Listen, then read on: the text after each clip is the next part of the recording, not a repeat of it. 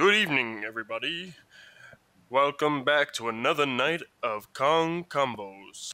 Tonight's guest is the esteemed actor, Grammy-nominated Parasalopopus.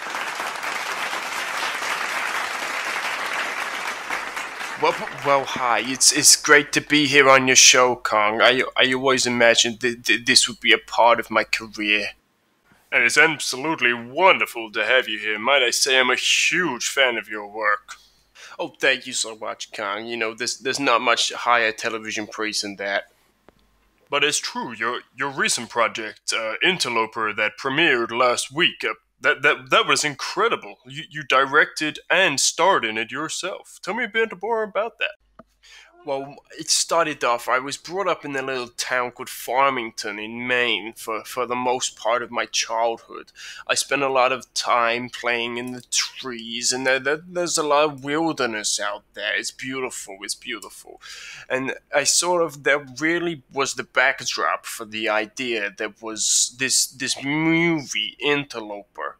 I just wanted to create something beautiful, something suspenseful, something that reflected a lot of the time I had out there in Farmington as a child. Interesting, but what's the project actually about? It's about this ball. You mean to tell me you made a whole project on balls? Ha! No, it's not about balls, Kong. It's a goddamn sci-fi movie. Ha! Just pulling your leg. Now, in the movie, you play a bit of a adventurer, is that right to say? How did you get into the mind of an adventurer? Well, to get into the mind of an adventurer is no easy thing. But I'm glad you asked, Kong, because this is something I actually spent 9 months doing.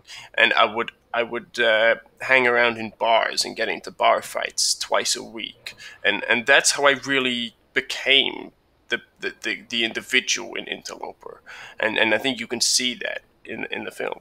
Now that's absolutely incredible, and I remember reading that you were actually hospitalized in one of these fights. Is that right? Hey, that's right. But you should have seen the other guy.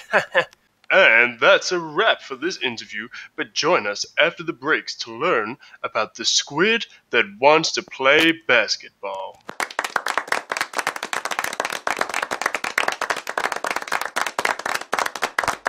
Hey Tony, how'd you turn this clapping off? What? How'd you turn this clapping off? Yeah, you gotta press the button. What, this button right here? No, that's the button that...